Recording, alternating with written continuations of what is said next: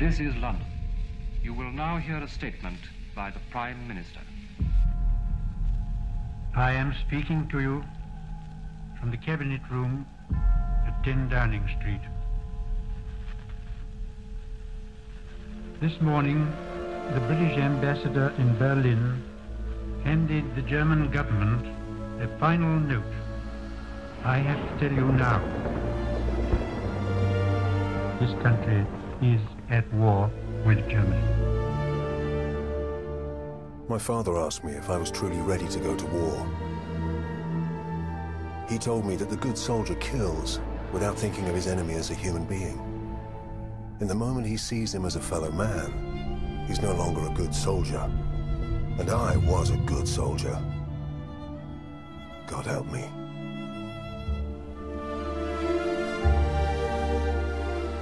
Within each of us lie the seeds of an undefined greatness. We are the fathers of our own future. That future must be chosen, nurtured, guided. It must be driven with conviction.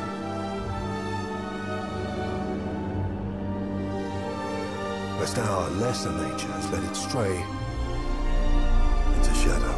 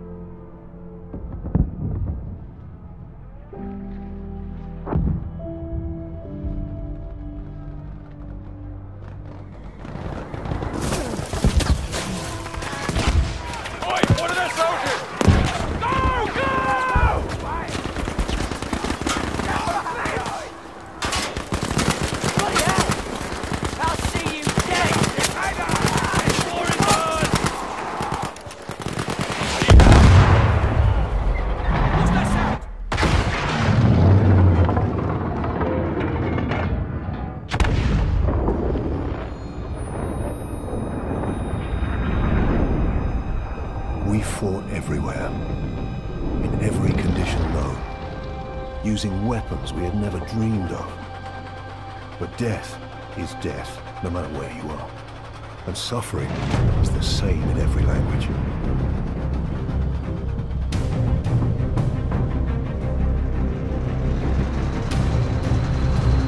Vorrücken!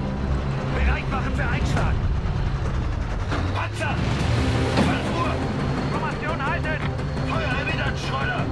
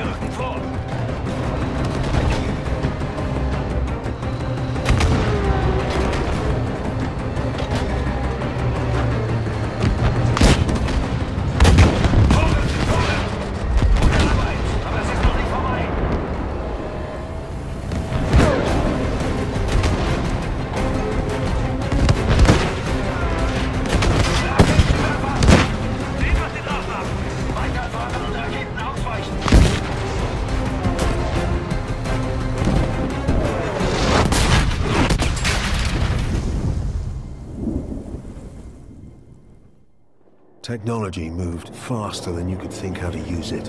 Yours, theirs, it didn't matter. This war would prove that from ocean bed to mountaintop, The greatest killing machine is man. Attention, ils arrivent.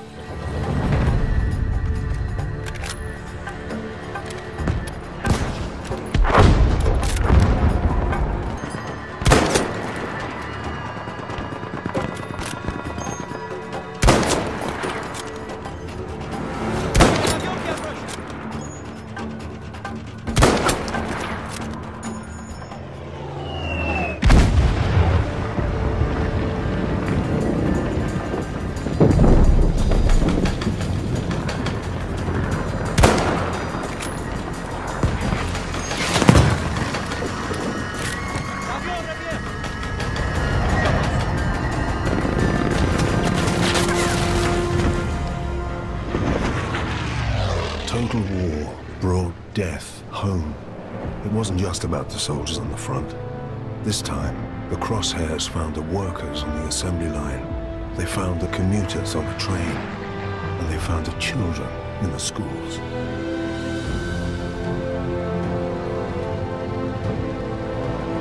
Nähern uns jetzt den Wohnmann. Haltet euch bereit.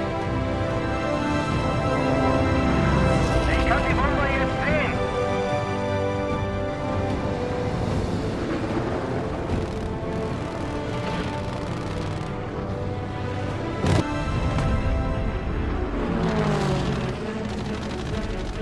Spitfires im Anflug! Ausbrechen und angreifen!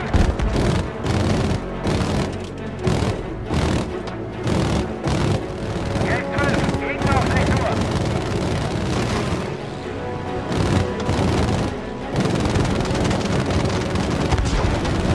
Gute Arbeit! Aufpassen! Jäger auf 6 Uhr! Airmen, infantry, volunteers, conscripts, them and us. It didn't matter where the danger came from. The threat of death unified everyone. Victory and staying alive.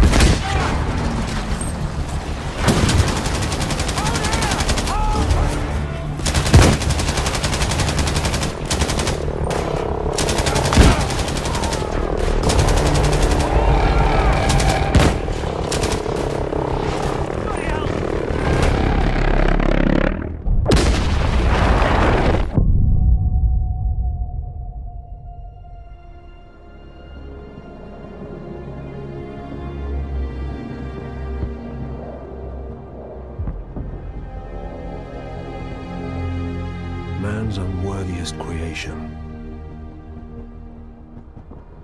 What led it back to us? Does a hidden hand guide it? Birthing us in violence and blood? Ending us in fear? Alone?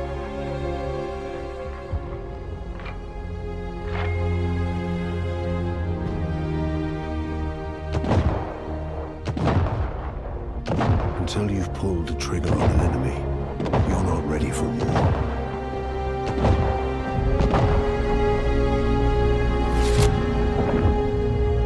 You're only ready to die.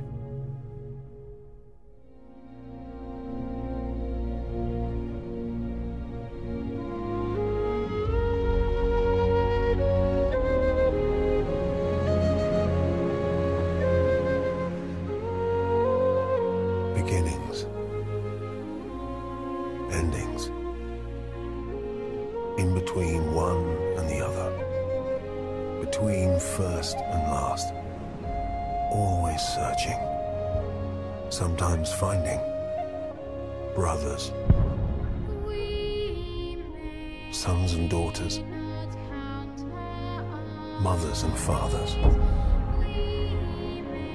We have no world without them. There is no other world.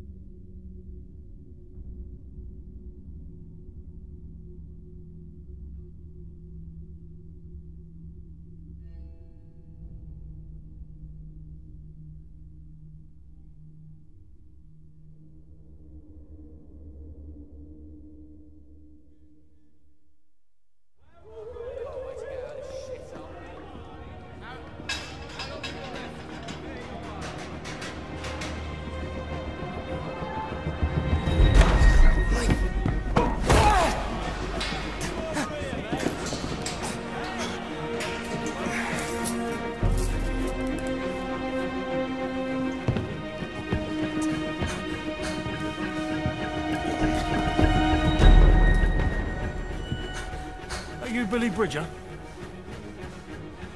Says on my pad here, criminal use of explosives, assault, attempted armed robbery, arson, attempted armed robbery. Did you try and rob the same bank 3 times? No. Oh, yes, you did. Because you're Billy Bridger. You are the son of big, bad, horrible Arthur Bridger. I'm Arthur fucking Bridger. Give me the fucking money. Now that's your dad, isn't it? So how comes he didn't get sent down with you then? Started all them jobs on your own. Oh, yeah? I've got a little deal for you. I'm putting together a unit. You're gonna fucking love it. It's right up your street, your sort of thing. And it's got to be better than being in there. I'll be fine.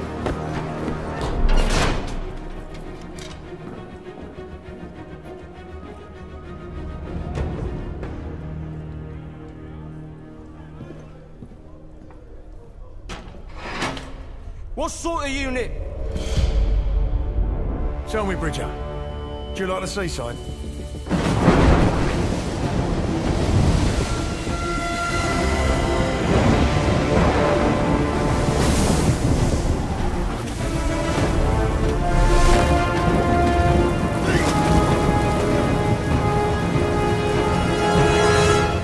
Do you like the fucking seaside? Teams of 2, move! I'm sick. I'm chucking me guts up over here. Oh. And you're just strolling off. Oh, Bridger, liven yourself up, come on. There's a lovely little ice cream shop down there and I'm treating you to a cornet.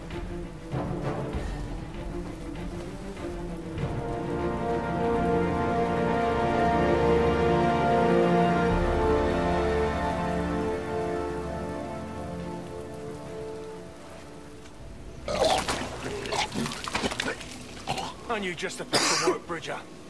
Give me a sec, will ya? I can barely move without spilling over. What do you want me to do? Tuck you in and get you your teddy? Now come on, get moving.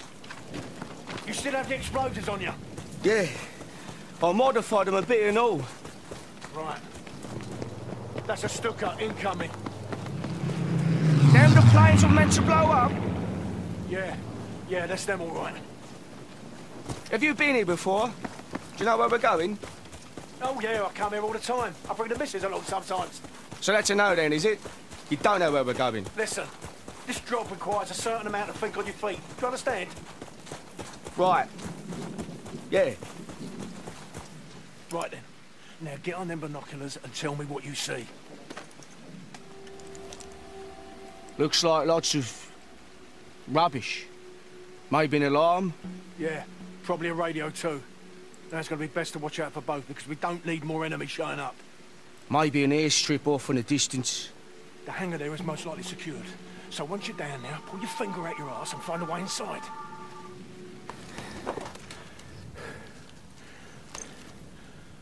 Are you sure about these bombs of yours? These safe pack of specials? They'll blow this place to pieces, mate. Don't you worry. What if I get caught, though? You're just going to piss off and leave me here? Get all the glory yourself? Glory? There ain't no fucking glory, son. Now listen to me, carefully. I'm going to put my bombs on those planes over there. And you are going to put yours on them now. Yeah, all right. Do not get caught. I'll be waiting for you at the meeting point. I'm on it. No time to waste, son. Down you go. Easy, easy. Whoa!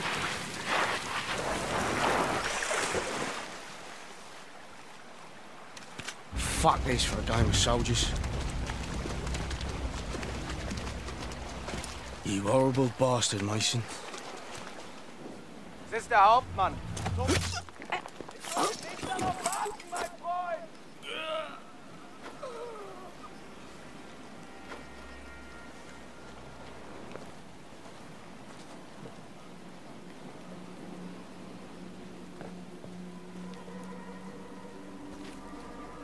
Der Hauptmann ist sehr schlecht gelaunt, kein Zweifel. Das ist der Hauptmann. Er tobt mal wieder.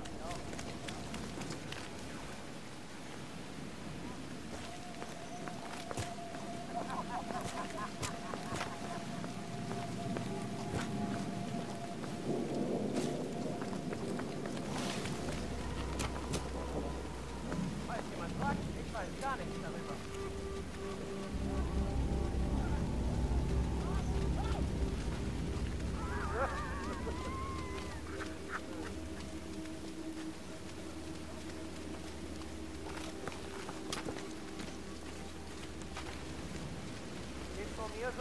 Konzentration, Kleiner.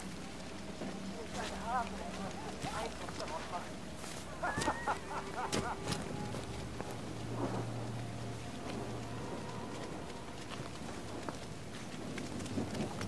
Need to find a way in.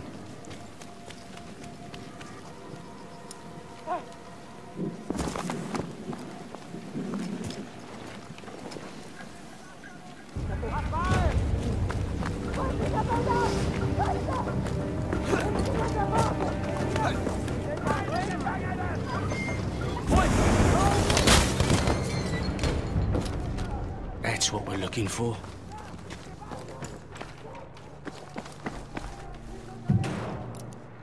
Patience, I can believe the blast from this beauty. Time to get out of here.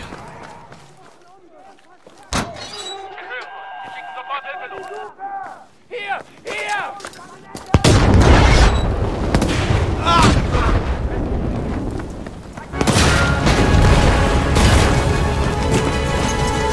Your bombs almost killed me. Yeah, that's because my bombs went off. What about yours?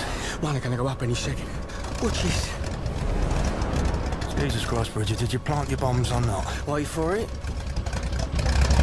I'm telling you now, these special explosives of yours, they better be really fucking special. Wait for it. Bridget. Any second now.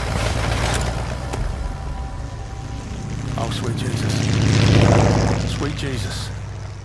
Here we are, up Fritz's shitter, and I ask you to do one thing. One fucking thing that you tell me that you're a big expert Can I in. just say No, you that- can't. What the fucking hell was that? I've occasionally had teething problems. Teething problems? Don't make me fucking laugh. I could have done that with a fucking light breeze, a speck of rain, or a tiny, teeny bird perched on that wing would have done more damage.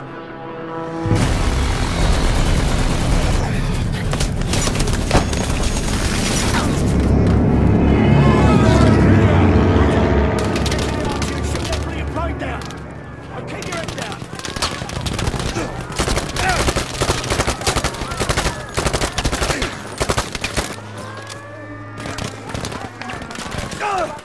More planes incoming! Of course there is. Of course there is.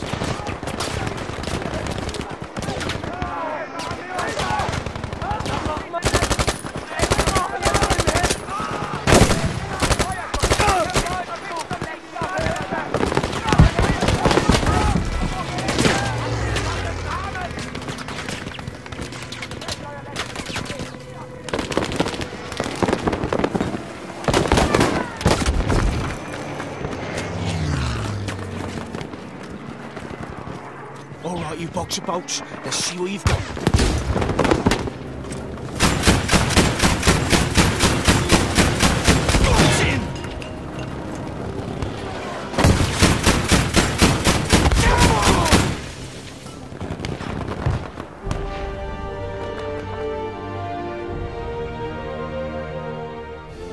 Jesus Christ, Bridget, that was incredible.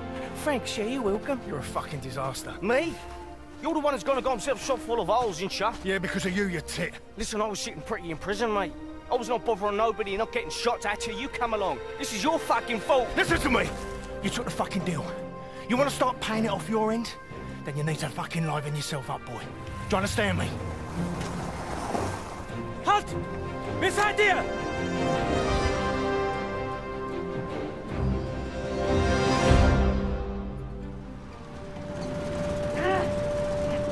Verfluchte Scheiße!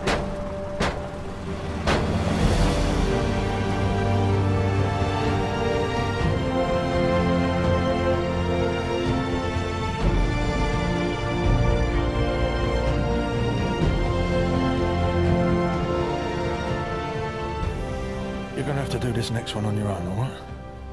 Just like you did all those banks, remember? Yeah. Yeah. I'll get it done, no bother. You all right? Yeah, of course I am. Listen.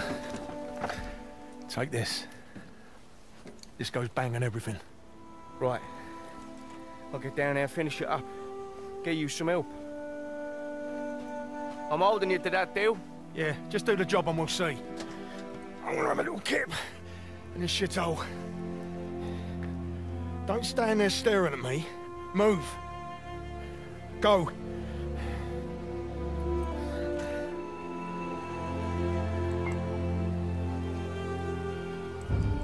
on my own then. 3 places to go. Need to knock out all the supplies here. Might have what old Mason needs in there.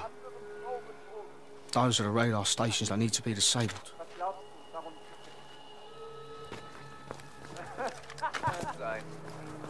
Wenn du dich so verhältst.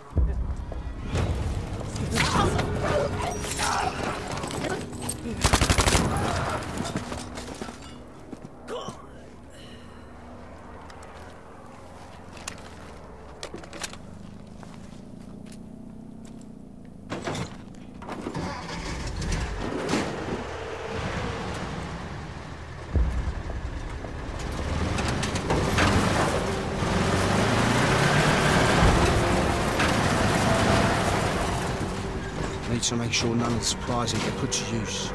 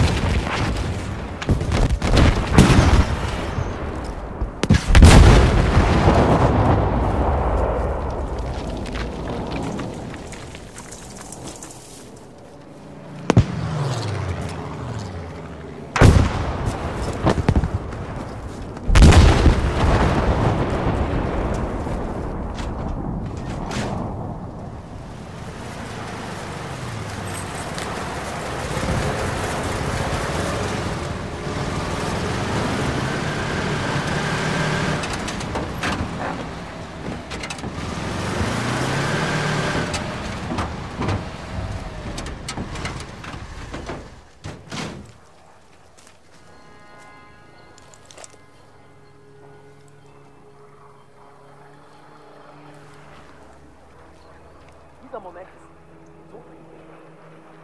Das habe ich weiter.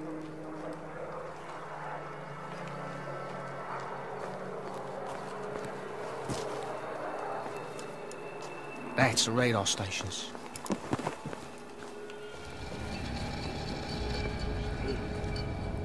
Solltest das überprüfen? Überraschung, dass deine Alte einen neuen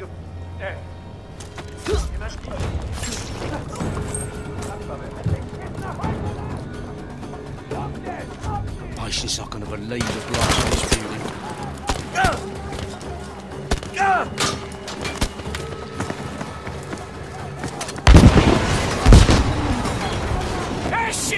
Yes!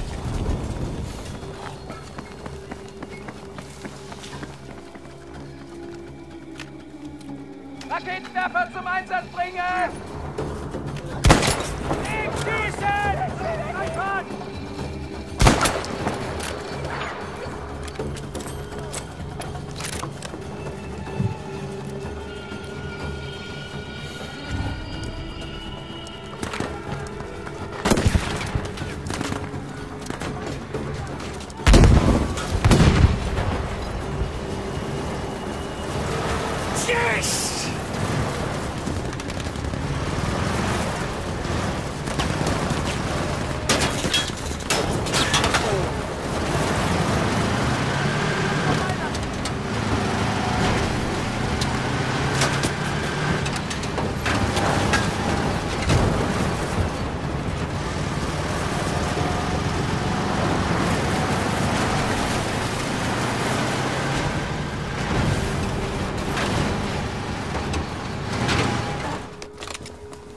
bunker mitre one Mason needs.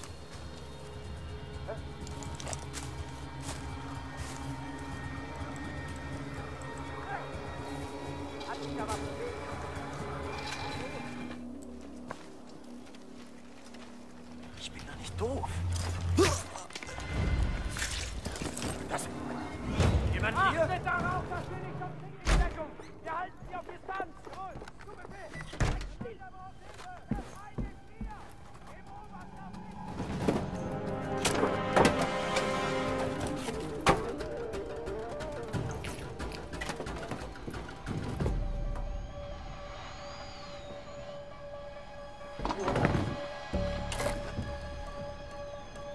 Hello?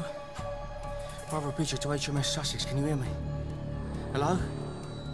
We'll need an evacuation, so... You know... Just... Don't leave us behind.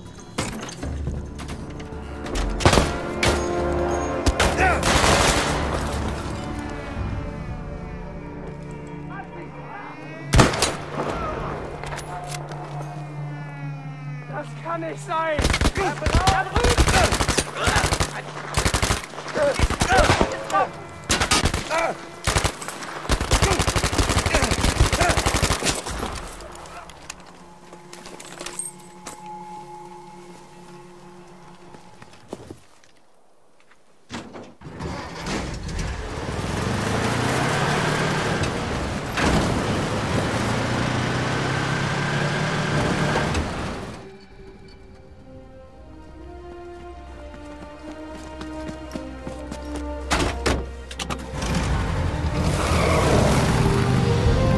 Serious damage down there. Oh, yeah?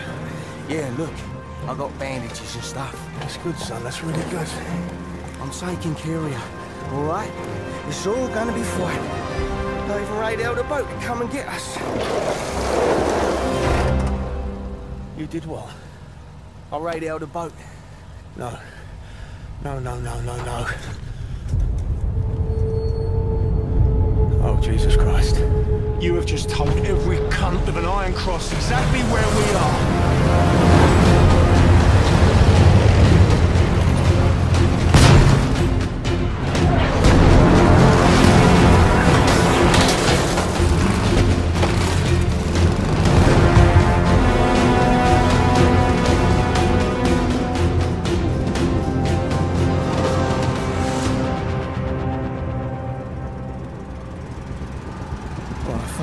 Yeah, you fucked up. You're useless. Fucking know that, don't I?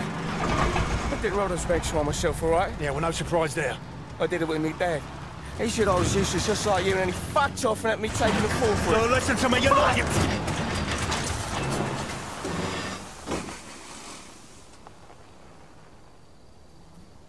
You're not useless. Why do you think that I recruited you for in the first fucking place? No idea. Because you're a trier. Like them banks you tried to rob. Even though you fucked up, you kept trying. And what good's that now? They're not coming for a side, eh? This is war, son. We fight one battle and then we fight another one until it's done. What you gonna do? Feel sorry for yourself and just fucking lay down and die? Or are you Billy Bridger, a trier? Yeah, I suppose. I can't hear you! Yes! I am. Oh, Billy fucking Bridger! Good boy, that's what I want to hear. Right, how about you join your old mate and we go and kill a load of sauerkraut munchers? Yes, please.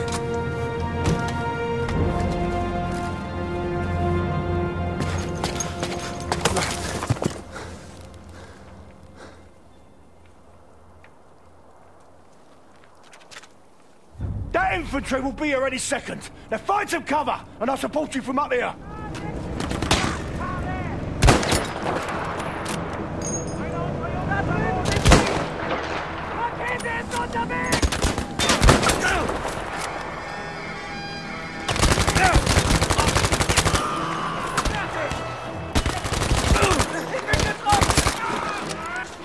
That's the last of them. But there are going to be more on the way. Then I'm going to direct you from up here. How long can we keep this up? Wait! Sometimes I worry about you holding that thing by the wrong end. Here they go. Use the field gun.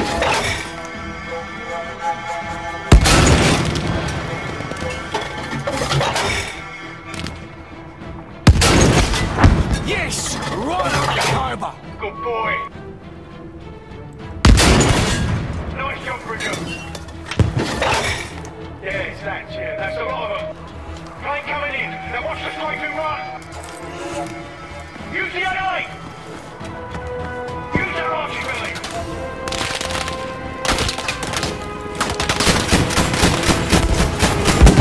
Nicely done. Yes!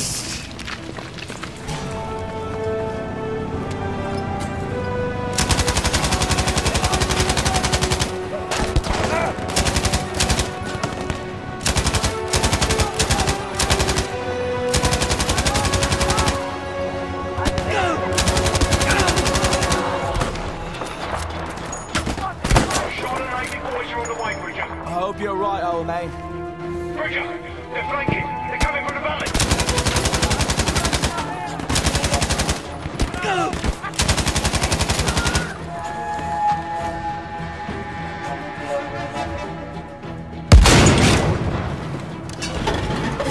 Rockets! Get a cover! Boom! How'd you like that, Mason? Nice one, son, but don't get too cocky.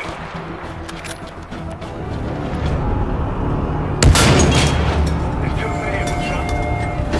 Look up. It looks like... I'm so sorry, Bridger. What do you say, son? Yeah, me too. Get our best, though, eh? I don't believe it! These are our boys. They're bad.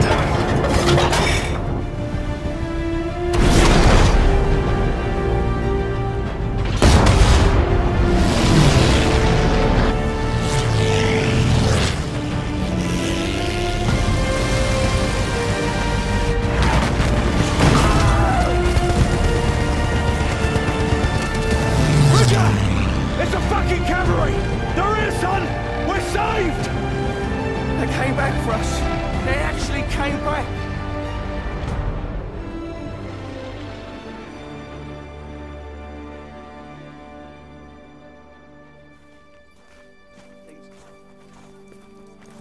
What you make? Well, I'm going to say it, Bridger. Well done, son. Thanks. You know, them Greek islands are absolutely lovely this time of year. Fuck off. I'm telling you. Wait. I got you. Now you're strolling off and leaving me. Oh, come along then. Yeah. Well, as I was saying, beautiful beaches, sparkling white sand, and massive German fortifications for me and you to assault. I'll tell you what I'm going to do. I'm going to make you a little deal. A deal?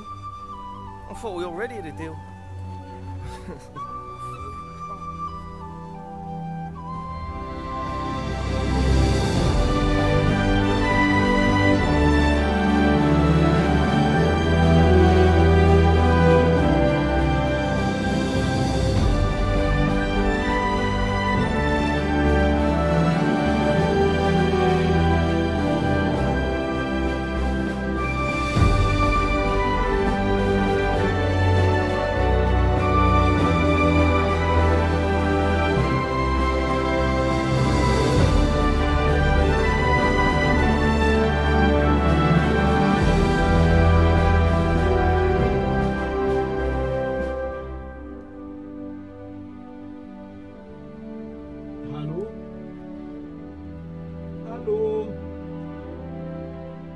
Ist da jemand? Bitte.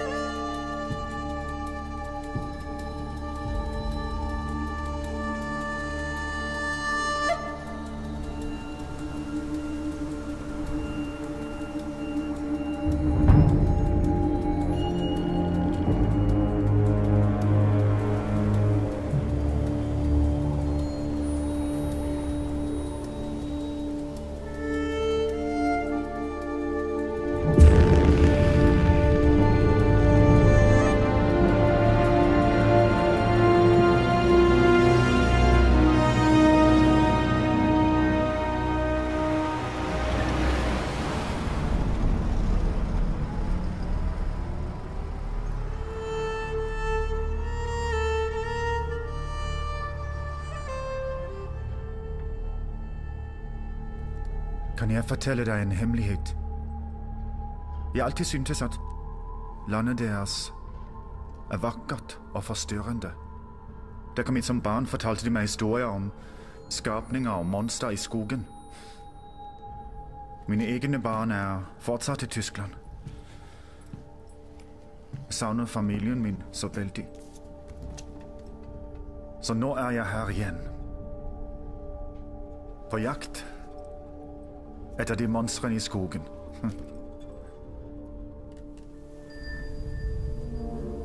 For 3 dager siden prøvde en liten britisk kommandotropp å utføre et raid ved hjelp av en tekniker her.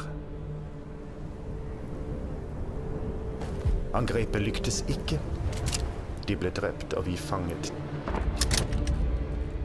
dem. Vi vet at noen er der ute.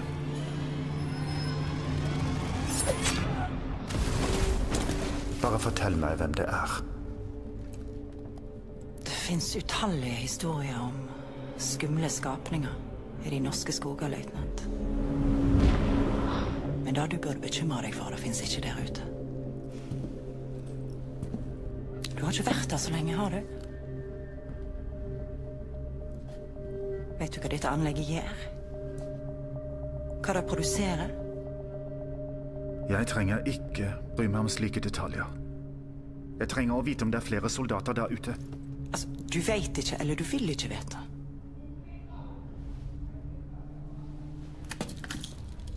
Jeg anbefaler deg å snakke med meg. Om ikke, blir du sendt til Tyskland. Og der kan utspørringen være mye mer ubehagelig. Vannet i dette anlegget er mye mer enn essensielt for krigsinnsatsen, løytnant. Folket ditt skaper et monster her, i denne bygningen, fatter du?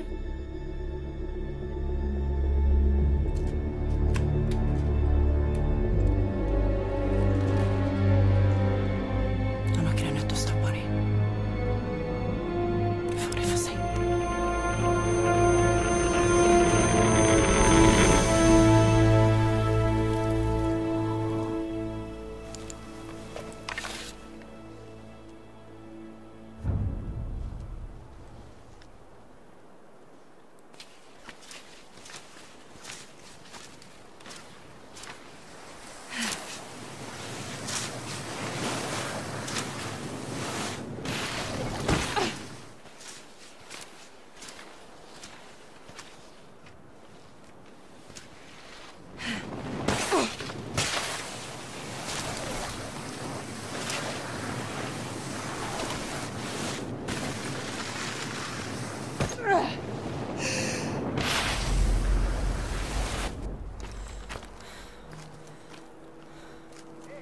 Fiender forut.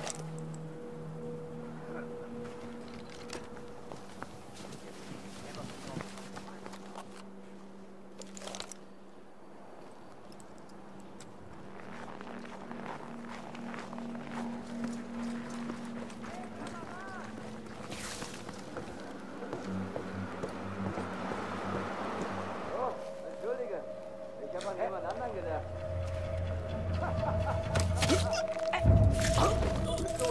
Wird immer wärmer als ich denke. Wir kriegen sie schon mal!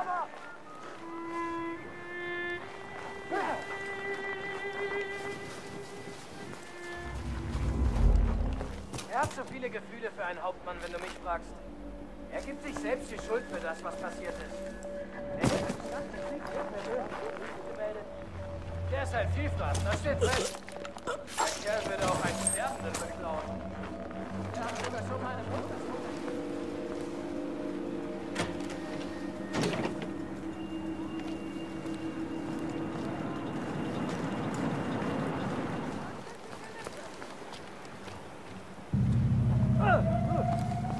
Hast du das gesehen? Geh nachsehen. Was war es jetzt?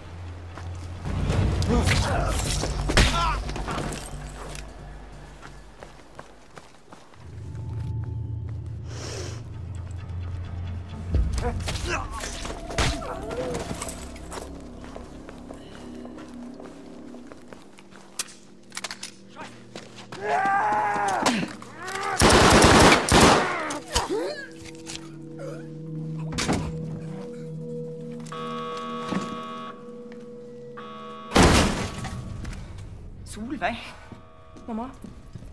Hva gjør du her?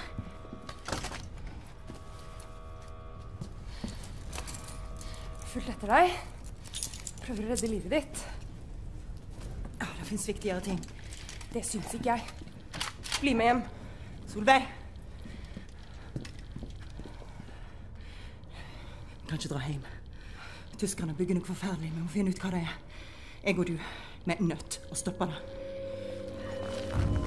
Kom igjen, følg meg. Hva har skjedd? Skadet de deg? Nei, Weber våger ikke. Jeg er for verdifull for han. Hvor skal vi? Jeg må finne noe viktig. Følg meg.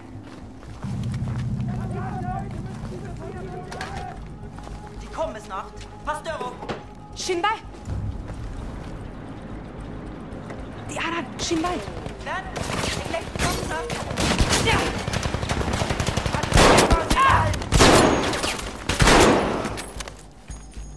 Det kommer flere. Vi må dra. Jeg fant det.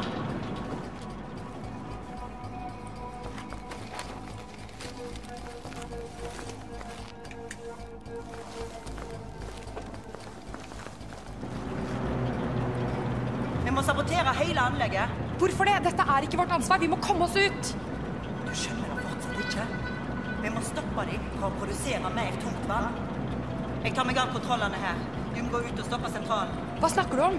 De store metallboksene utenfor. Ikke kast bort mer tid. Gå! Vi møtes på brua.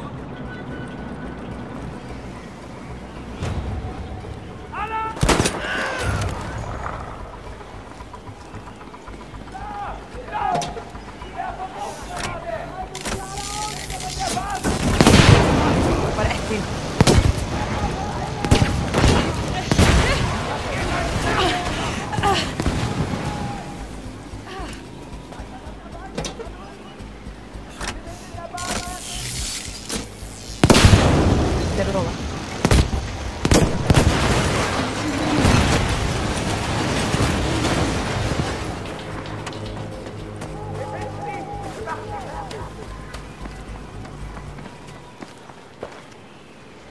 Kom igjen.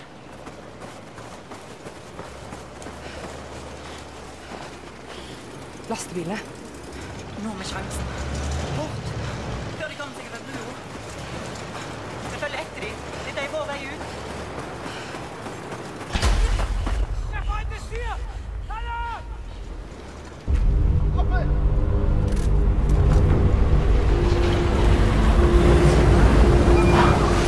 Schluss! Genug! Es reicht! Es reicht! Nok død! På tide å åpne øynene! Ikke hva som skjer her! Du vil ikke være en del av dette, løytnant. Stopp! Vær så snill! Senk våpnene!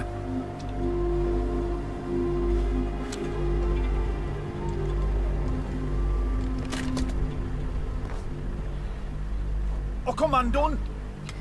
Og kommandoen! Solveig! Det er ingen kommando. Det er datteren min. Meine Tochter!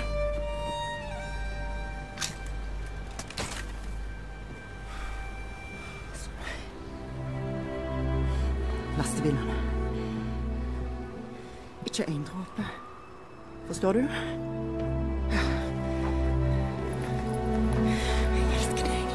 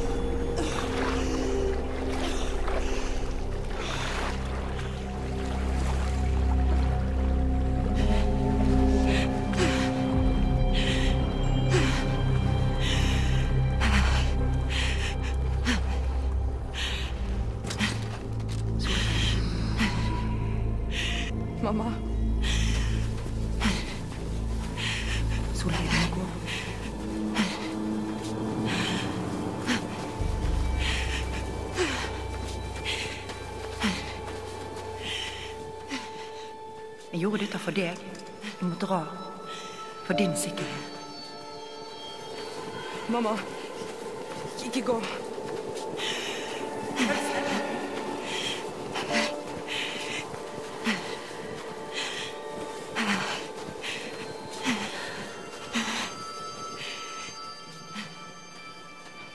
Vi trenger deg, mamma. La meg bli med. Jeg fortsetter fremover, Solveig.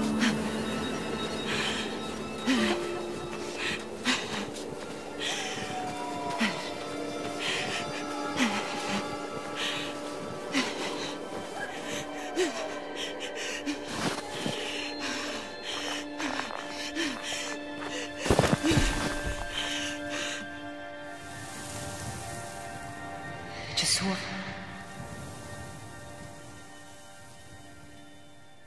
Våkn opp!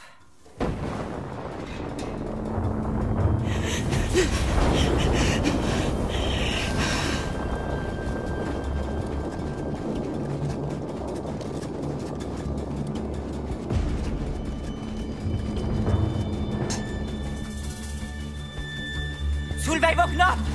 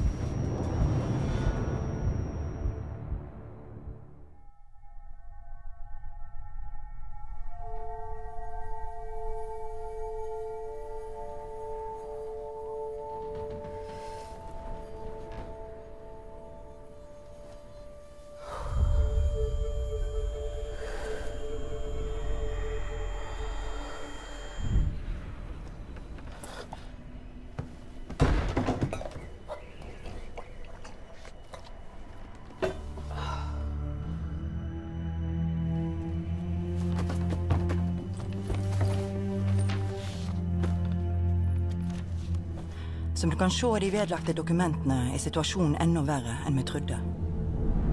Fabrikken produserer tungtvann, en nøkkelingrediens i en ny, forferdelig bombe som tyskerne utvikler. De transporterer det til Tyskland i morgen, og vi må stoppe dem. Når arbeidet deres er ferdig, vil de ha kraften til å viske ut hele byen. Men de kan ikke lykkes uten tungtvannet.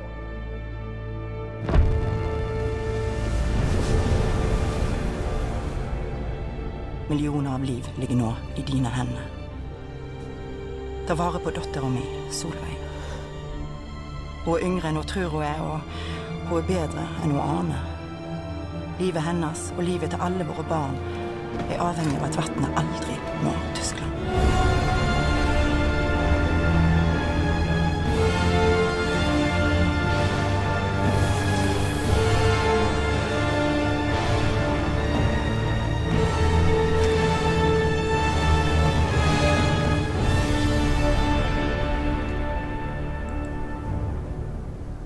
Ok, mamma. Du har lagt igjen instrukser, så jeg skal stoppe tyskerne fra å få tungtvannet.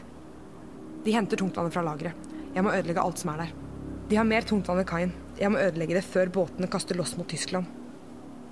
Tyskerne har informasjon om motstandsbevegelsen på politistasjonen. Jeg må ødelegge det. Det finnes ingen motstandsbevegelse, mamma. Det er bare meg.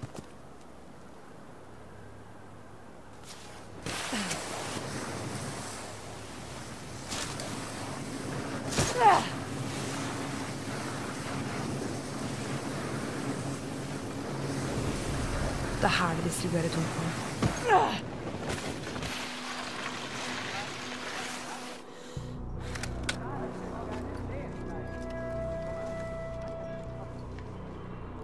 Ich habe ein Leuchtsignal abgefeuert! Verdammt! Feind an unserer Position! Hört mich nicht! Feind an unserer Position! Anlage erhalten!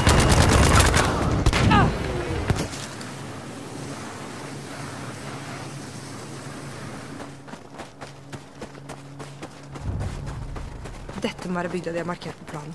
Jeg må finne politistasjonen.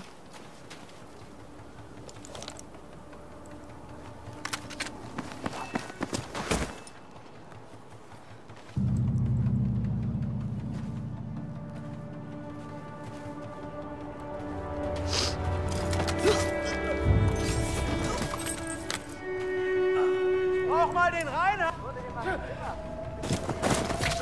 Den metalluken.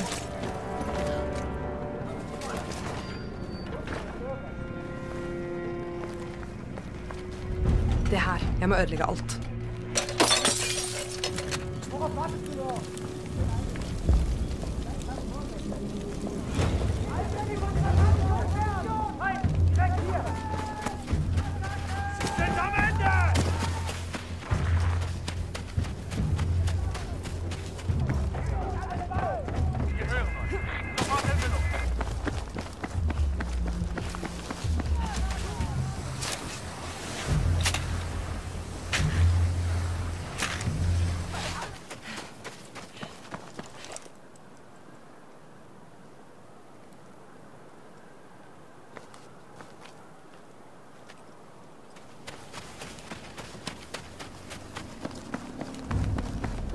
Der er kaien. Tyskerne oppbevarer tungtvannet der.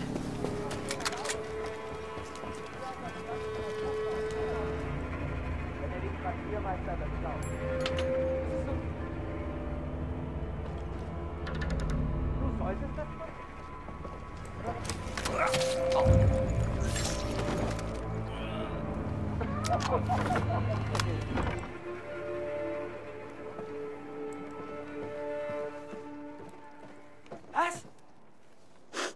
Sieh mal darüber!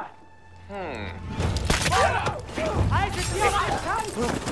Feindlicher Soldat! Wir kommen!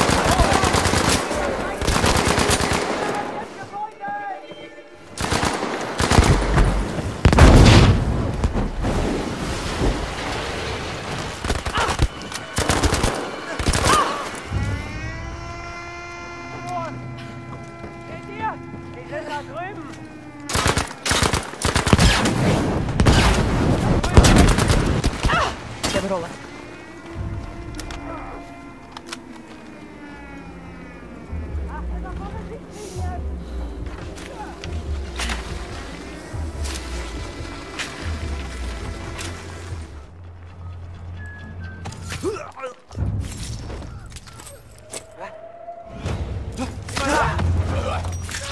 Ist das einer von denen? Hilfe!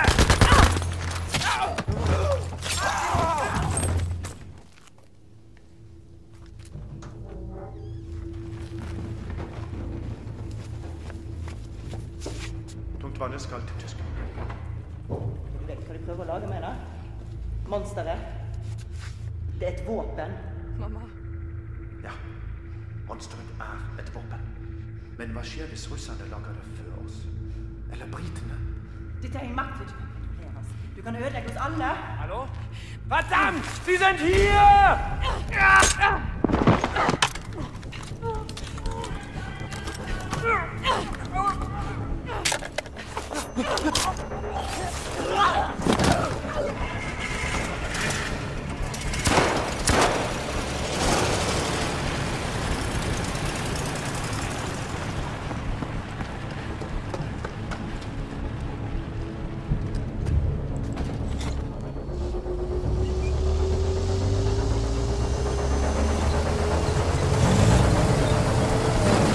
Kan ikke la den slippe unna.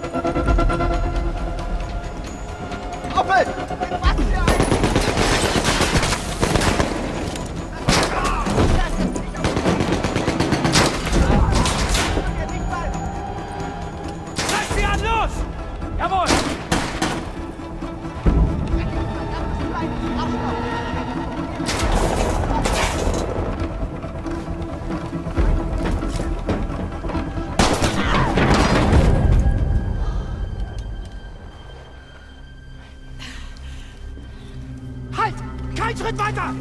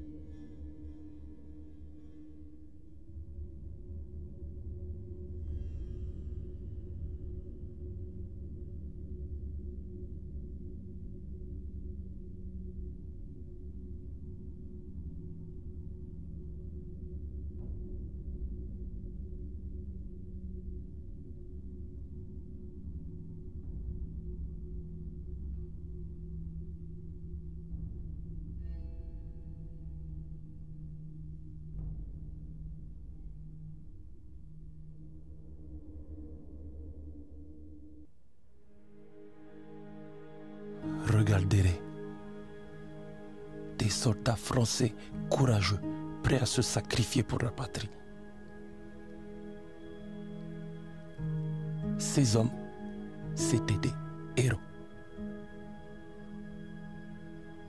Mais ils n'étaient pas les seuls à combattre.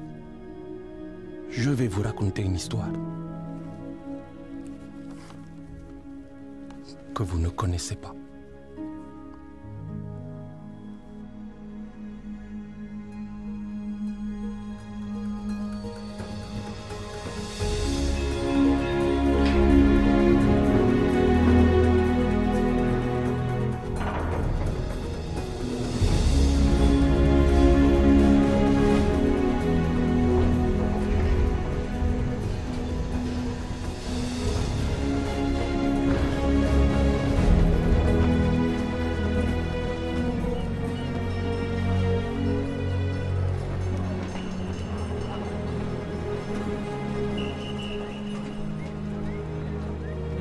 Deme.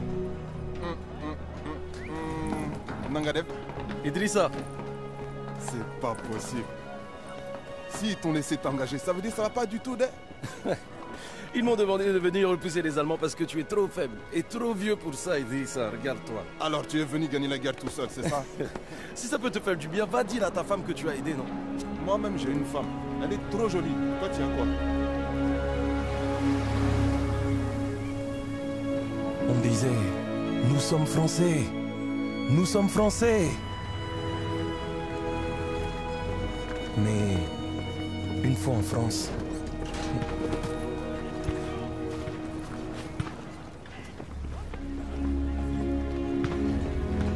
nous avons vu à quel point nous étions Français. « 1,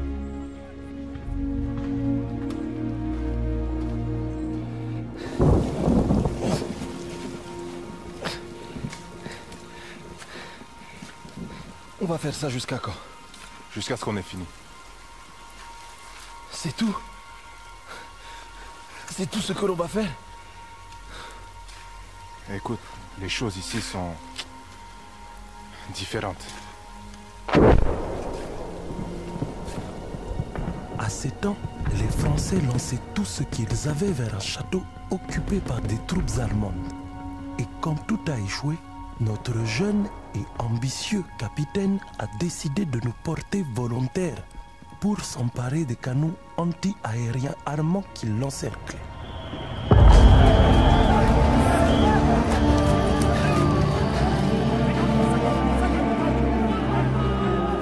Hey! Hey! Il faut garder ton calme. Joue pas les héros. Hein? Reste en vie, petit frère. Hein?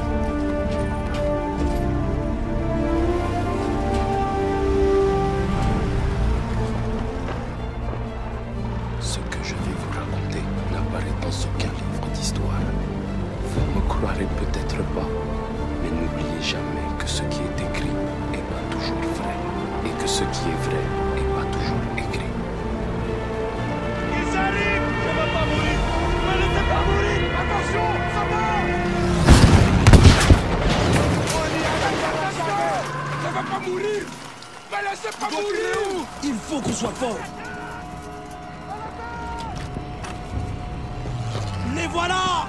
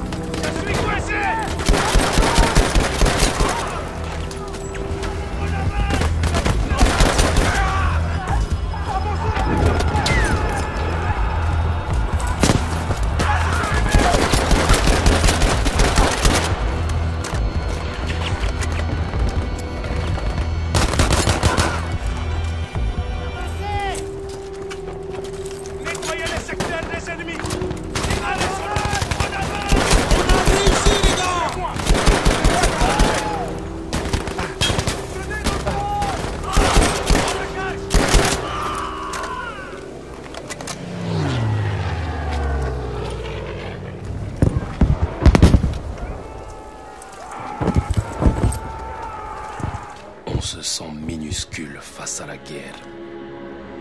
Une autre fourmi prête à se faire écraser. Mais moi, je me répétais tout le temps. Non, pas moi. Je suis d'aimer. Je suis d'aimer. Et Dieu me viendra en aide.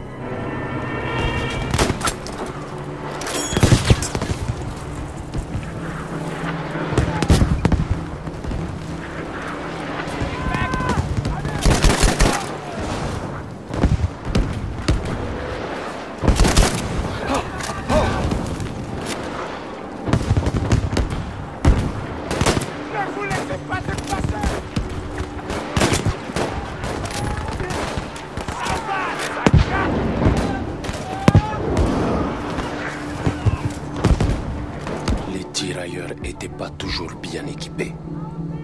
Fallait fouiller, ramasser, improviser.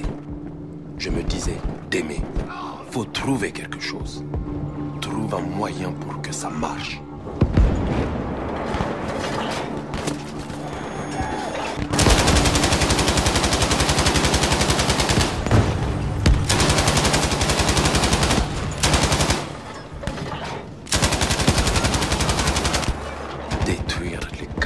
Sauvera des vies, de vraies vies.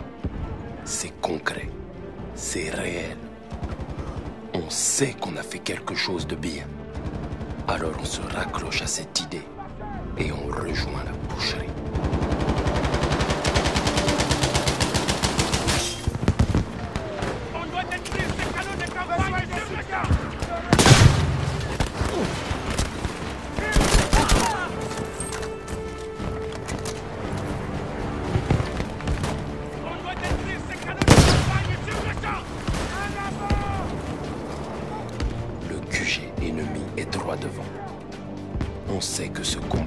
pas facile.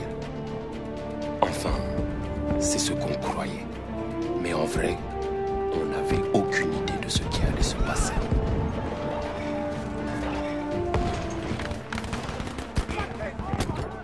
On était tous emportés par l'euphorie de cette surprenante victoire. Même après toutes ces années, je m'en souviens encore très bien.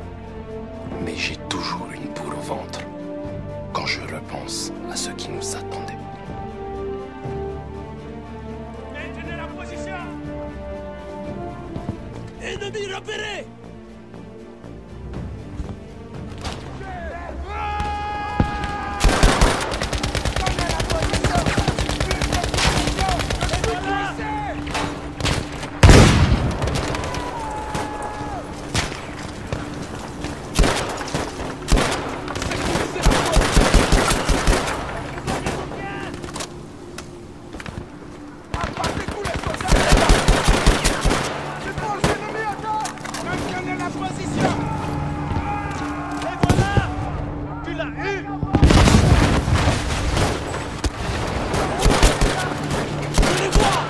Les Allemands arrivent! La position!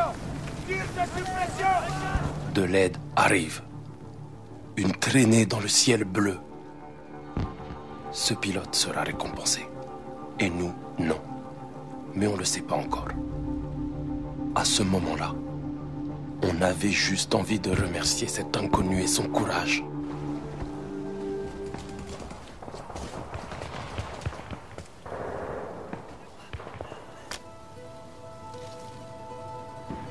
Laisse-le partir, petit frère.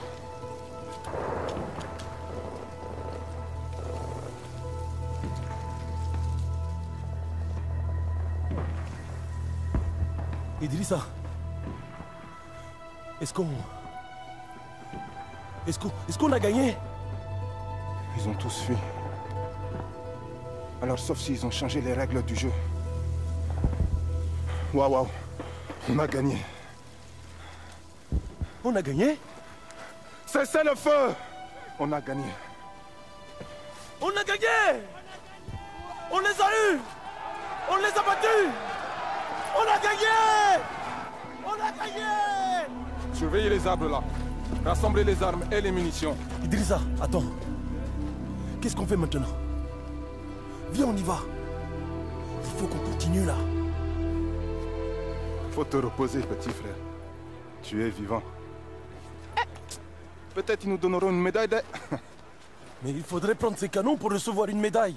Démé, on n'a pas de commandant. On ne peut pas avancer sans soutien. Tu en es sûr? Idrissa, tu es comme moi, allons. Allons les combattre. J'ai une famille. Des enfants. Mais regardez-vous. On a déjà fait mieux que les meilleurs soldats français. Alors je vous pose la question. De quoi d'autre sommes-nous capables? Si on avance, et si on neutralise ces canons, les livres d'histoire parleront de nous. De la reconnaissance, du respect pour nous, pour nos enfants. Alors on va prendre ce poste et leur montrer à tous qui nous sommes vraiment.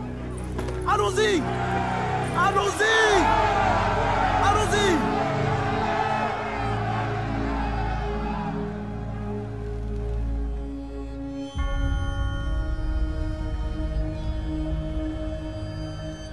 Eh bien, on peut dire qu'ils ont adoré mon discours. Alors, on a avancé. On s'est dispersé et déployé pour atteindre les canons le plus discrètement possible.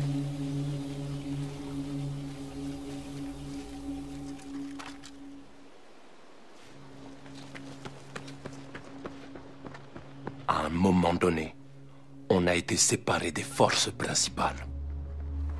Je suis parti les chercher de mon côté pour qu'on aille attaquer la batterie principale. Was machen wir mit dem Kerl? Nichts Brauchbares zum Finden, Hans. Das ist alles Mist. Du kennst seine Befehle. Mon Dieu. Erschieß ihn ein. Repose en paix, mon frère.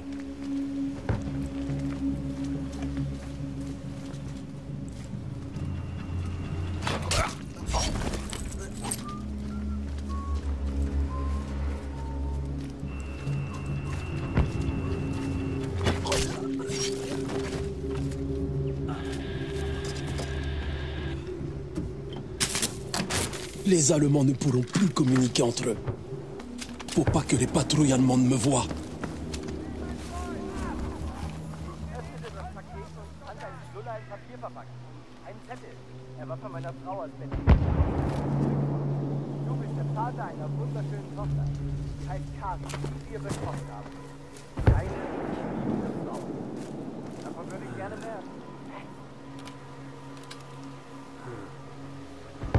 Tant de vies perdues.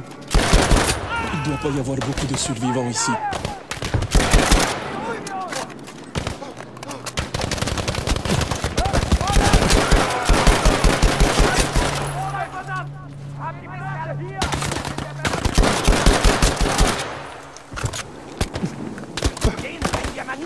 Achtung! Ich gehe zu ihm!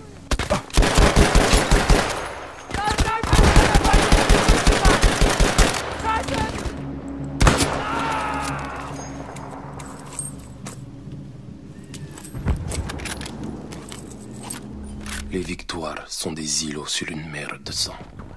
Et nous, on navigue sans rien voir à l'horizon.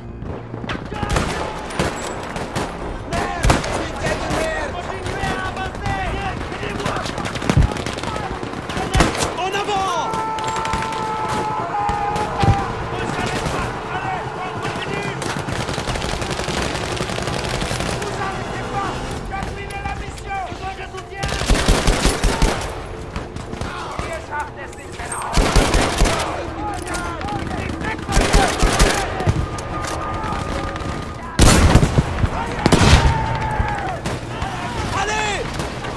Au canon suivant! À l'attaque!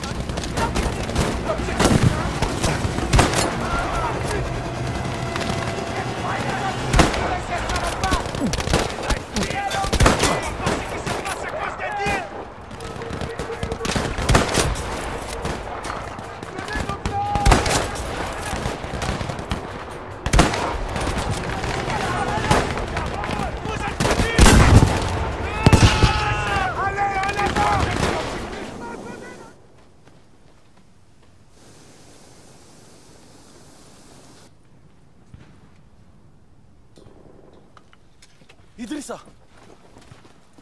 Te voilà. Je savais que tu t'en sortirais. Regarde ça! C'est ça que tu voulais, hein? Je t'avais dit qu'on ne devait pas avancer sans soutien. Mais on a gagné. Les Allemands prennent la fuite. Ne vous approchez pas, espèce de Schweinhund. On n'avait pas gagné. On n'a pas en retraite. Vous allez crever. Vous êtes cernés. On va contre-attaquer et vous écraser. Personne ne saura jamais que vous étiez là. On va mourir. Ma femme, mes enfants. On va mourir. Regarde ses yeux. Tu veux vraiment que ce soit lui qui gagne? Il nous déteste parce qu'il pense qu'on est inférieur. Si on recule maintenant, tous ces hommes seront morts pour rien. Attends. Il pense qu'on va rester là, ou bien battre en retraite. Le plus gros de leur force se trouve dans les bois, donc... Quel est le dernier endroit où ils s'attendent à nous voir?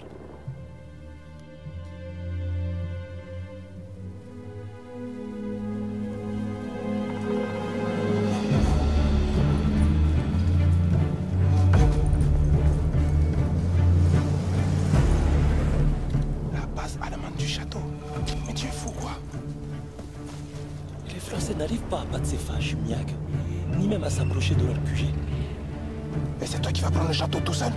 Imagine leur tête si on arrivait à se faufiler par arrière et qu'on le capture. Ce sera quelque chose à raconter à nos enfants, Idrissa. Surtout toi qui es très vieux maintenant.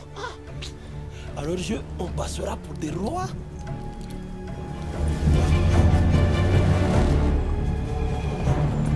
Tiens, petit frère, ça me plaît bien ce que tu dis là.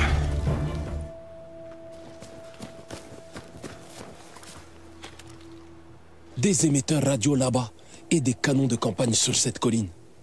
Ça va être un sacré boulot de tout saboter. Témé, prends ce lance-fusée. Tire avec pour nous dire d'attaquer.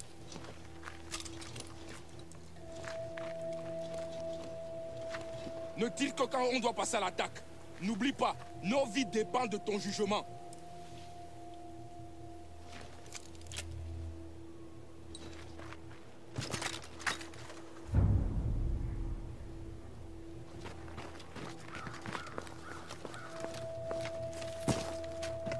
C'est la guerre. Une grosse machine dégueulasse. Sans répit, sans pitié. Une fois dedans, il n'y a que deux solutions. La mort ou la survie.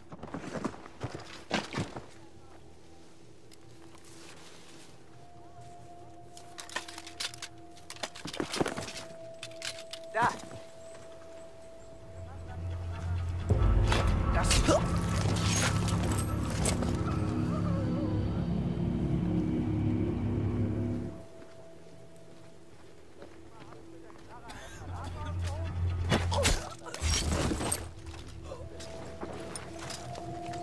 Da war nicht. Eine Zeitverschwendung. Ich habe mir auch schon mal Sachen eingebildet. Hör dich um deinen Kram, Soldat!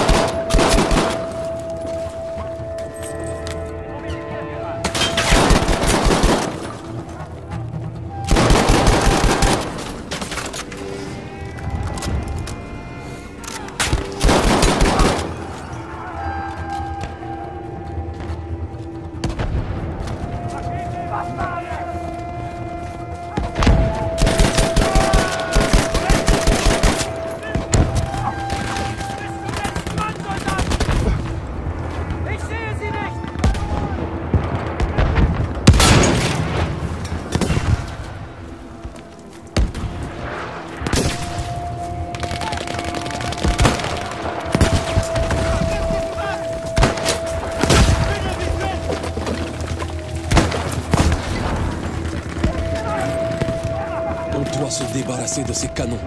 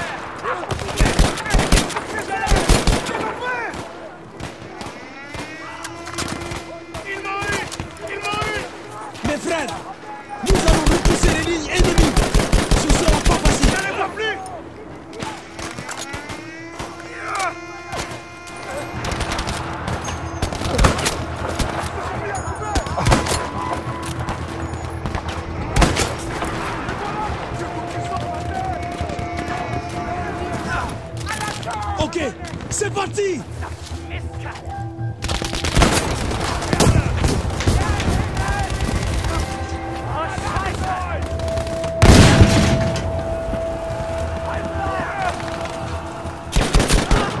Alors qu'on se battait pour forcer l'entrée, une partie de moi espérait qu'on n'y arriverait jamais.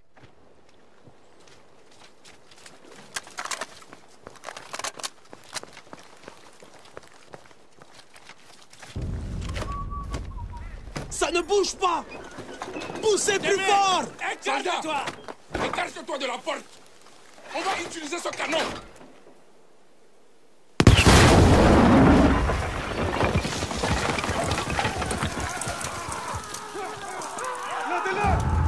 Un soldat ennemi! Allez! Tuez-les! En avant! On n'était pas des soldats d'élite super équipés comme les Allemands. Contrairement à eux, on n'avait pas d'armes de pointe et on s'était pas entraîné pendant des années. Mais on avait la volonté. La volonté de gagner quel que soit le prix. Et la victoire nous a coûté cher. En sang, en sacrifice,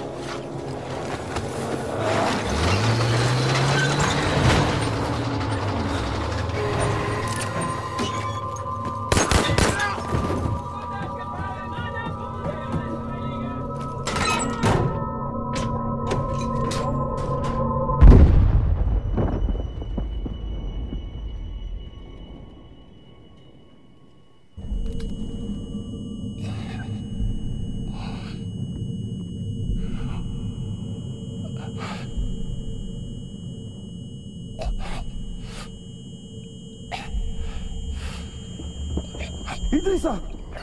Oh mon Dieu! Idrissa! Réveille-moi!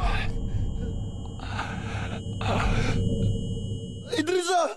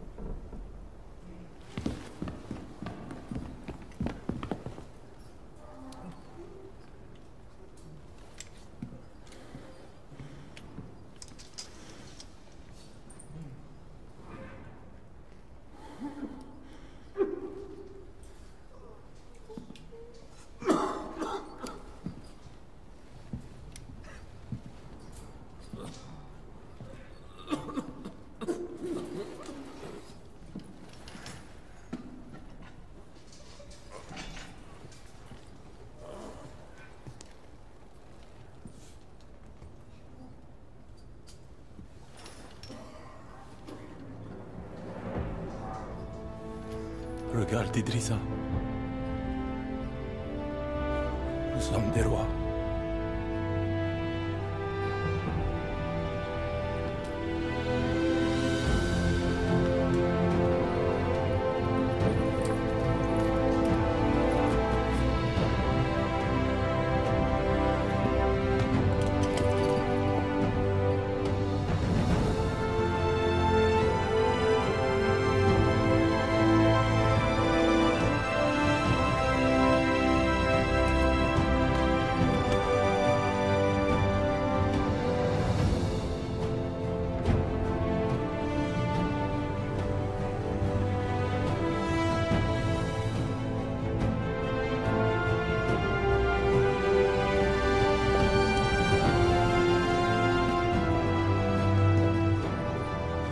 Messieurs, nous sommes fiers de vous et de ce que vous avez accompli.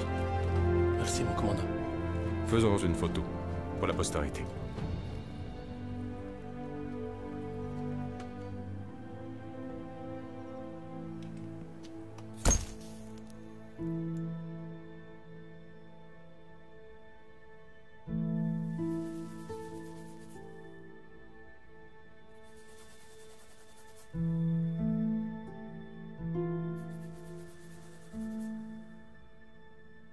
Quand l'armée française a libéré Paris, ils ont retiré tous les soldats noirs. Ils les ont remplacés par des visages plus familiers. Mais moi, je sais ce qu'on a fait.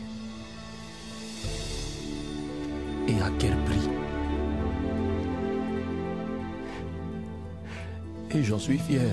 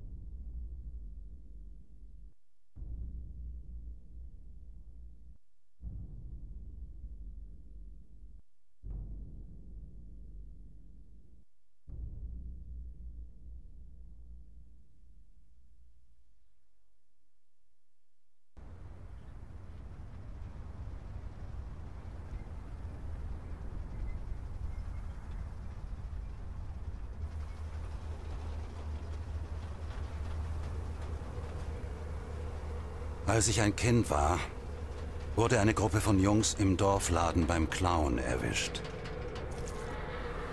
Mein Vater war außer sich, als er davon erfuhr. Aber ich habe doch gar nichts gestohlen. Vielleicht, sagte er.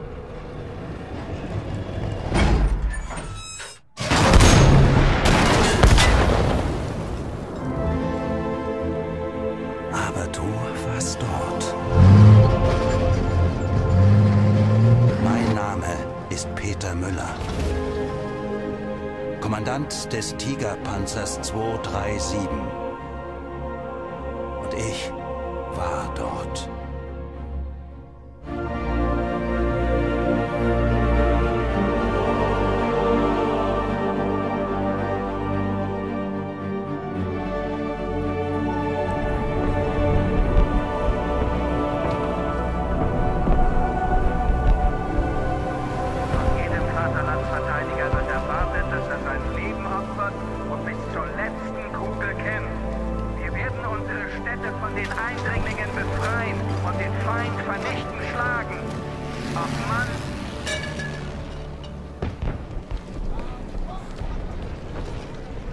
Sowieso bald alles vorbei.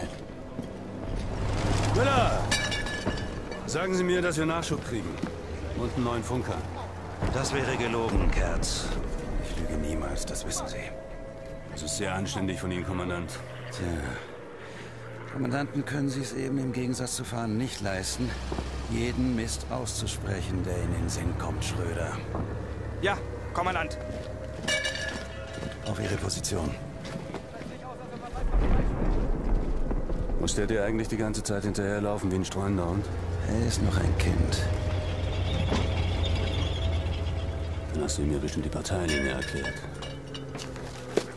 Ich habe ihn nur daran erinnert, wer wir sind, Kerz.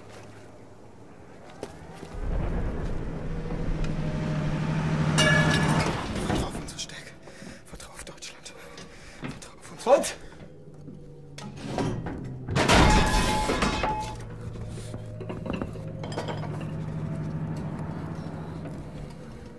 Kerz, los geht's.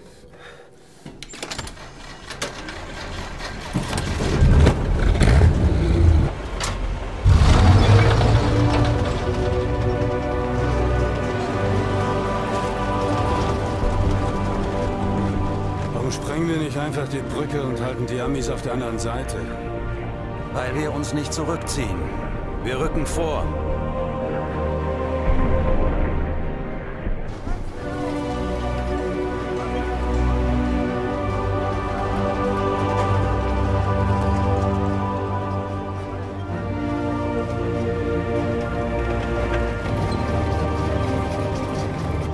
Passiert mit denen? Die kriegen das, was sie verdienen. Scheiß Feiglinge. Gemeinsam sind wir stärker, vergessen Sie das nicht.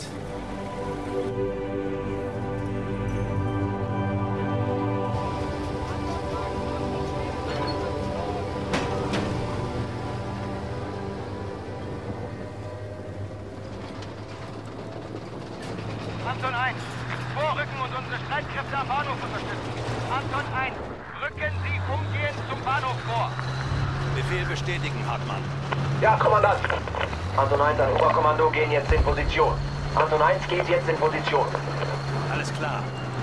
Aufbruch. Jawohl, Kommandant. Kerz, nach rechts. Wir müssen sie flankieren. Jawohl, Kommandant. Sie scheinen sich schnell zu nähern, Kommandant. Sie beide halten die Augen offen, damit uns das nicht auch passiert. Geladen und bereit! Amerikanische Infanterie vor Ort! Schröder, halt das MG-Feuer!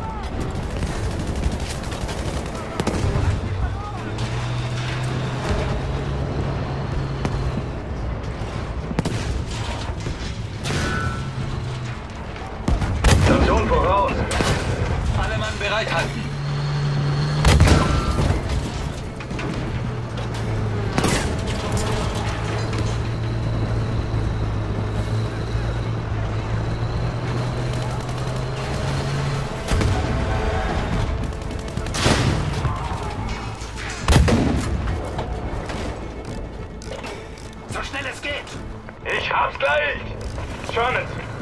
sie vor! Das Ziel bewegt sich noch! Weiter so!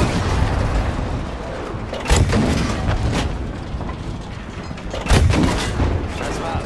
Die Panzer sind erledigt.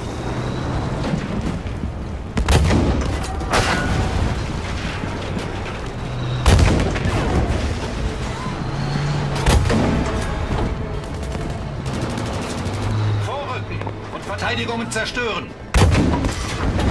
Der macht keinen Mucks mehr!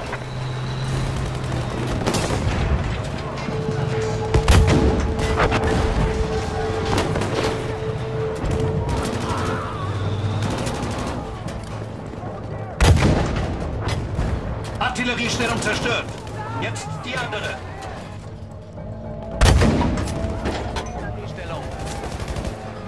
Anton 1. Feindliche Panzerdivision versucht, den Platz zu umstellen.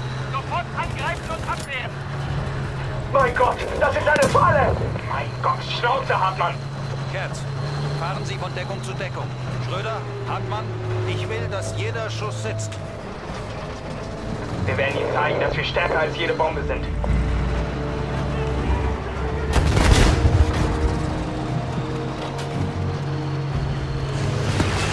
Kommandant, runter, rauf!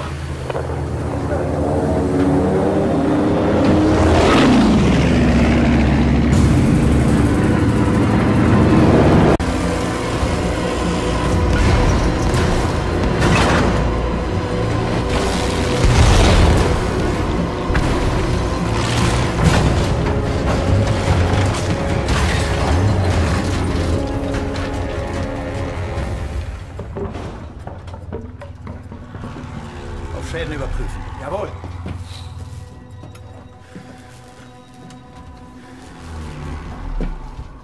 Statusbericht. Hier werden wir uns nicht lange halten können. Jemand muss da raus, uns einen Weg suchen. Schicken Sie Hartmann. Wovon zur Hölle reden Sie da? Der Mann ist nicht in der Verfassung. Vertrauen Sie auf unsere Stärke. Das waren doch eure Worte, oder?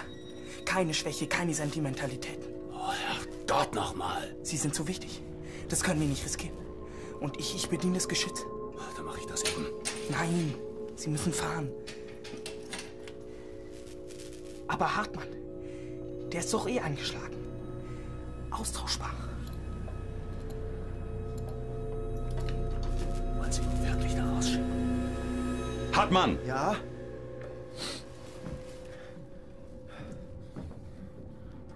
Steigen Sie aus dem Panzer. Suchen Sie uns da draußen einen Weg ins Freie. Herrgott nochmal, Müller, nein, der Mann ist nicht in der Verfassung. Bitte, Peter. Ich kann wirklich... Raus aus dem Panzer, Hartmann. Ich möchte, dass Sie Ihre Pflicht tun.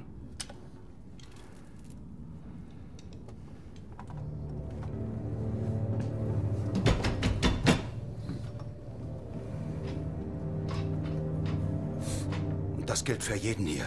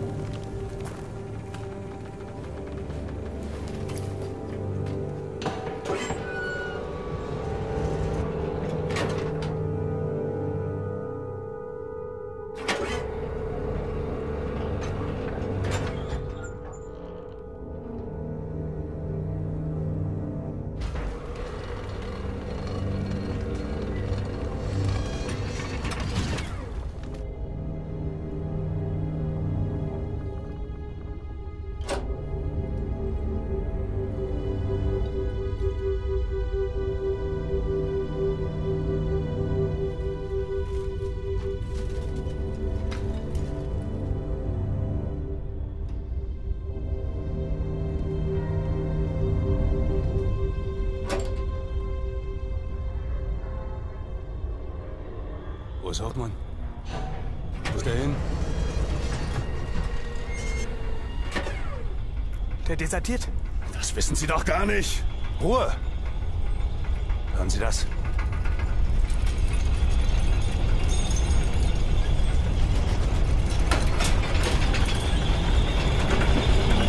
Bewegung auf 9 Uhr.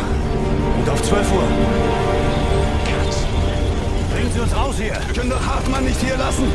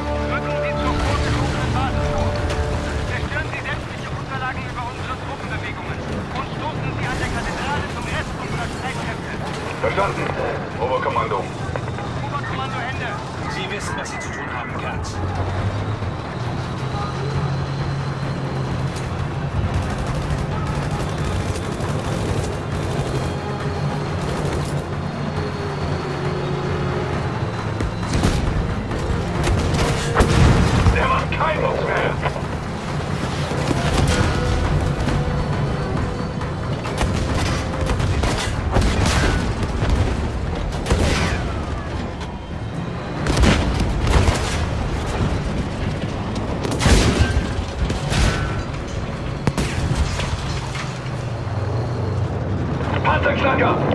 Deckung, schnell!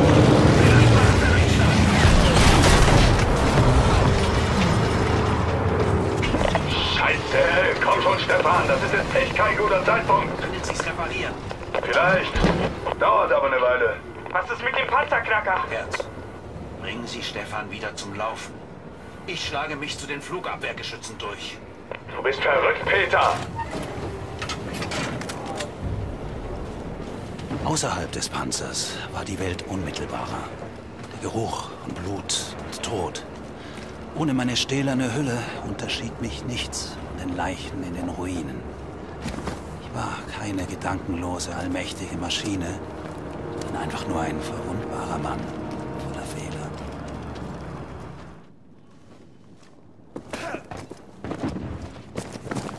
What? What was... something moving over there? Go look then. Enemy!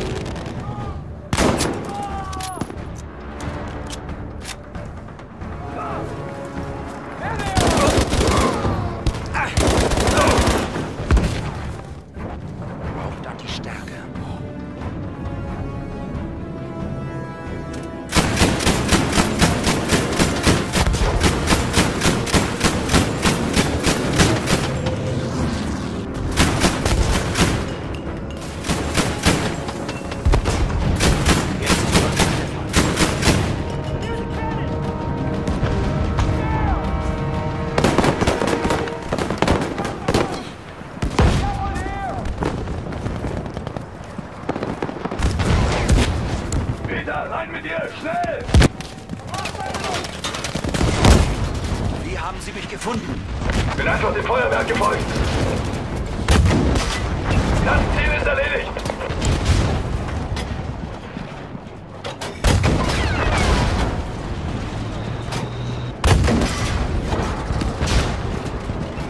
Wie haben Sie Stefan repariert? Ich musste nur ein wenig basteln. Aber das Funkgerät ist hinüber. Großartig. Bringen Sie uns zur vorgeschobenen Basis. Wir haben noch was zu erledigen.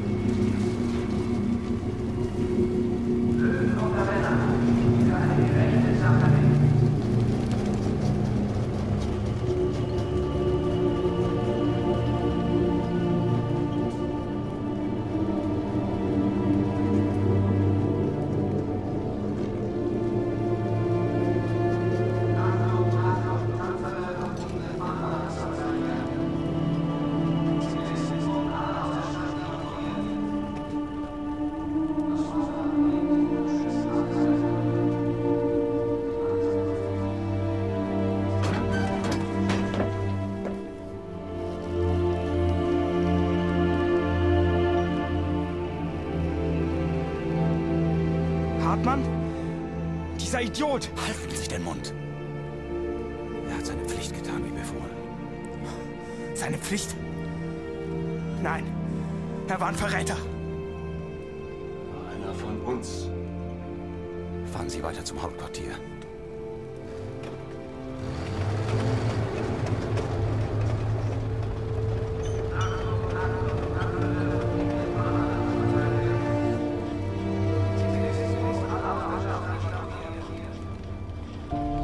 Wo sind die?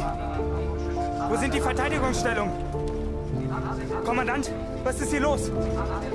Ich werde es herausfinden. Und Sie reißen sich zusammen, Schröder.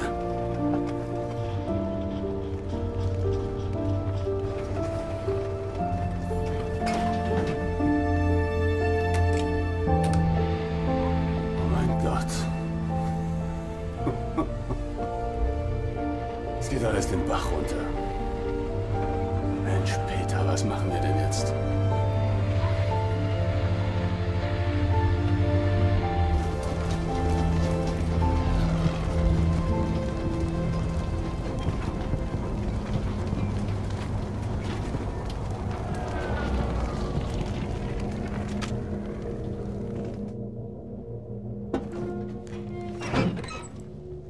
Wo ist jetzt die große Verteidigung? Hier sollte sie doch sein. Wir sind allein. Bleiben Sie, wo Sie sind. Ich besorge uns ein intaktes Funkgerät.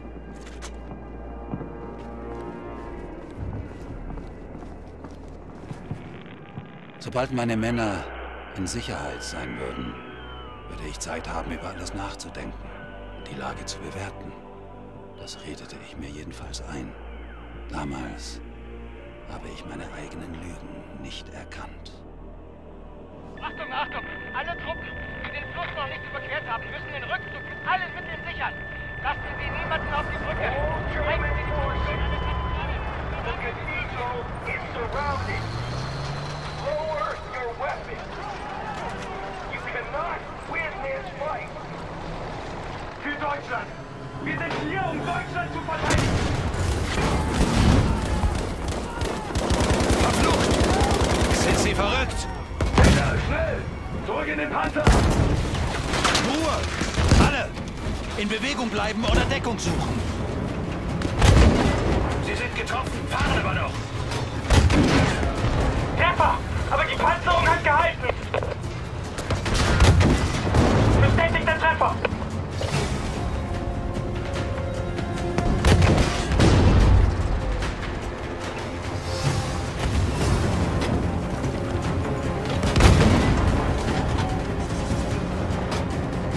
Da sind noch mehr! Durchhalten!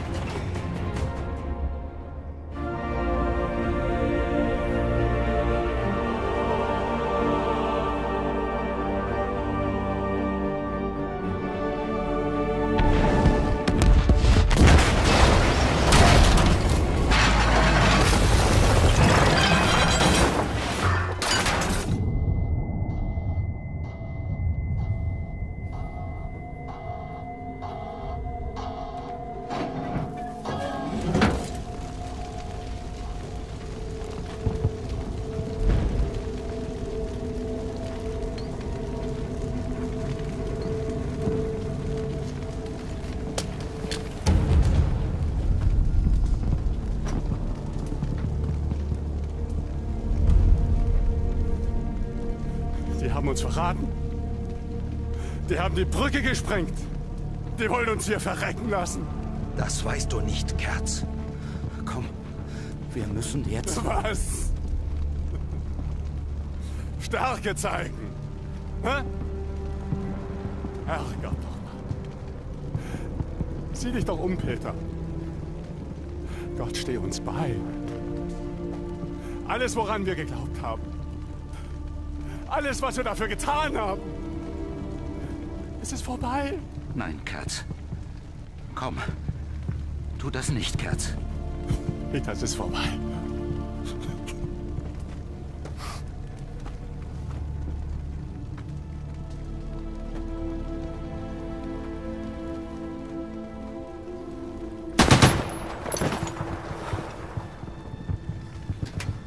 Er war ein Verräter.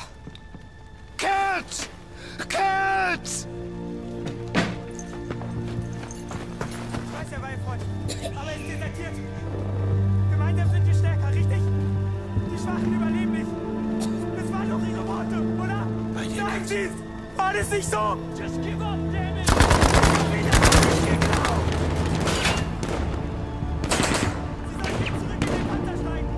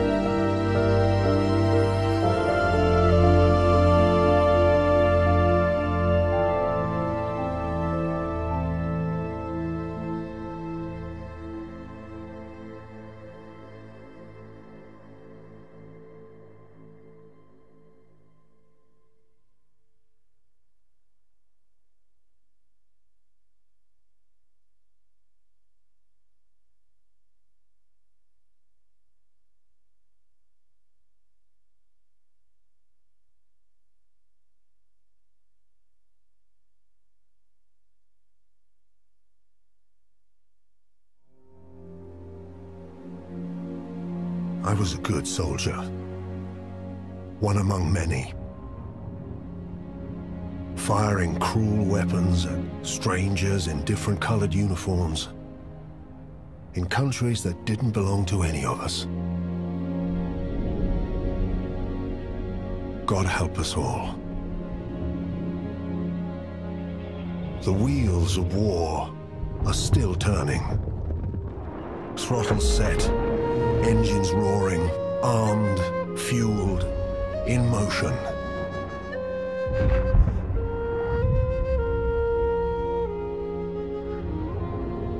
But against all of that horror, one thing gives me hope. I have glimpsed another world. A world where humanity shines brightly, rising from the ashes of these dark times. Burning with hope. It illuminates a path through this wreckage. A path to somewhere better.